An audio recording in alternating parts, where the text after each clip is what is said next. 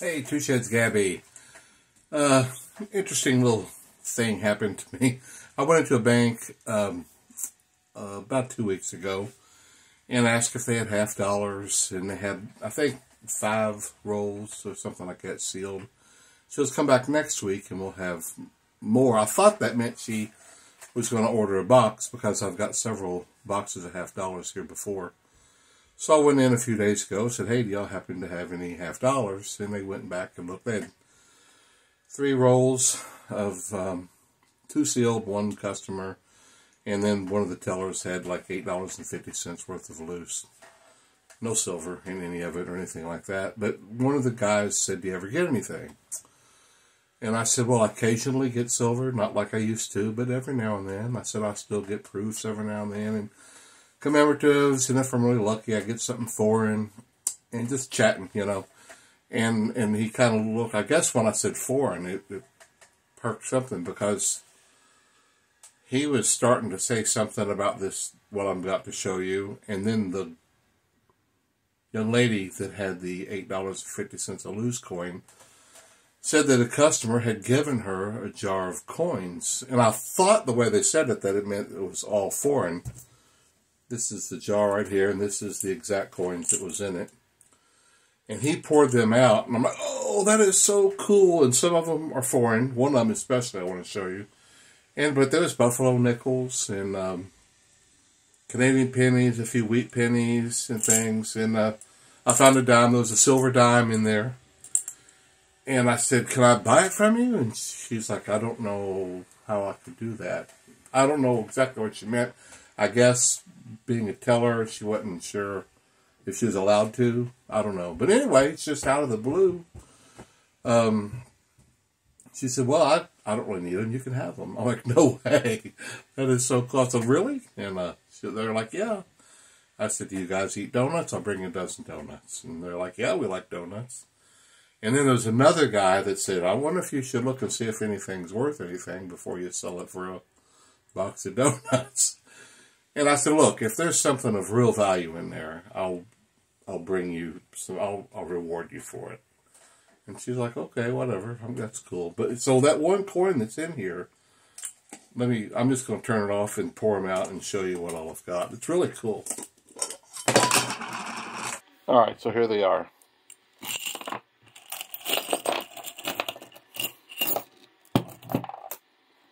There's a neat foreign one right there. £1.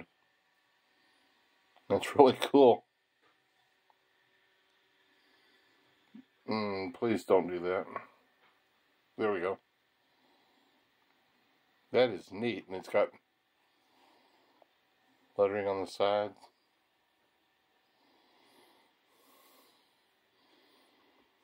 That's a cool coin there.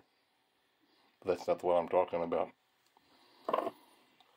See, wheat pennies and buffalo nickels. There's about 32 buffalo nickels. Only 2 of them could you read the date, and they were pretty old, like 20s. But buffalo nickels are just such cool coins anyway.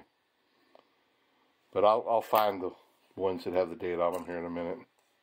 But you just got to see this one coin.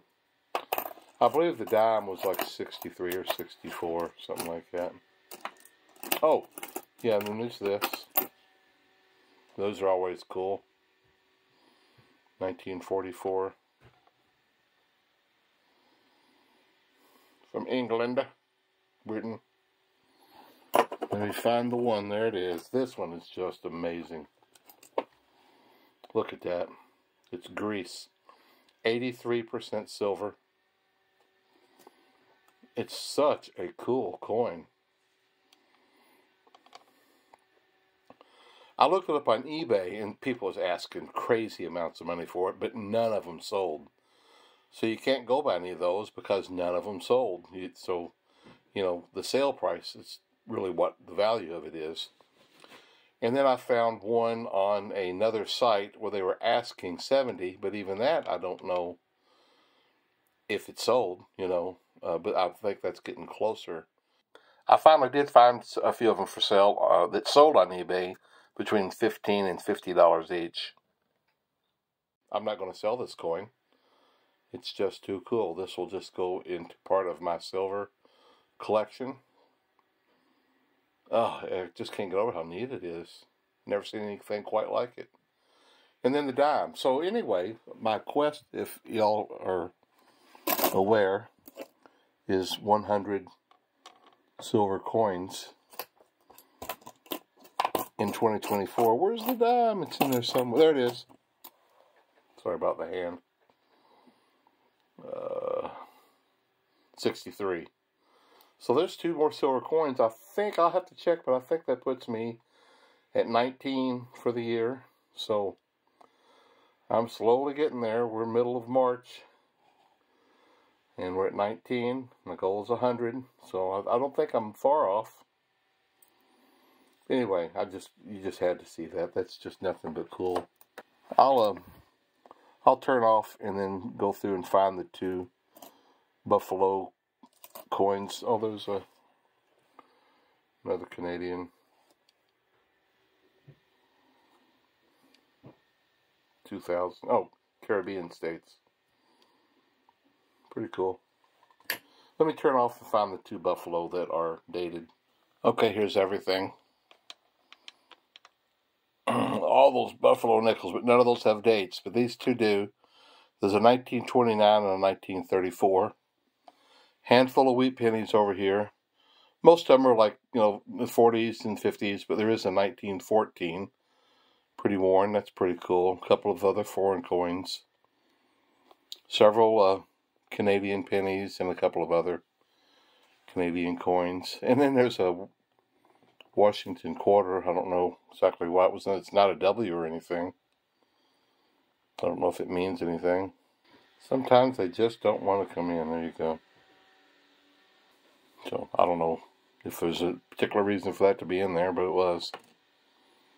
Anyway, I'm just so excited to get all of these, especially that one coin. I'd never seen anything like it before.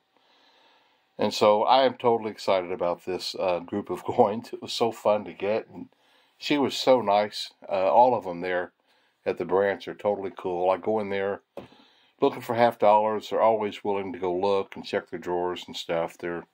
Sometimes you go in and you can just tell they just want you out of there, You got any $50? No. Okay, well, thanks for not looking. Oh, well, that's the way it is some places. But anyway, if any of you from that bank happens to watch this video, you guys are great. Thank you so much. And I'll get these donuts to you here next few days. All right, that's it. See you next time. Oh, here in the next day or two, I got another box of pennies to go through. So we'll get into that one here in a day or so.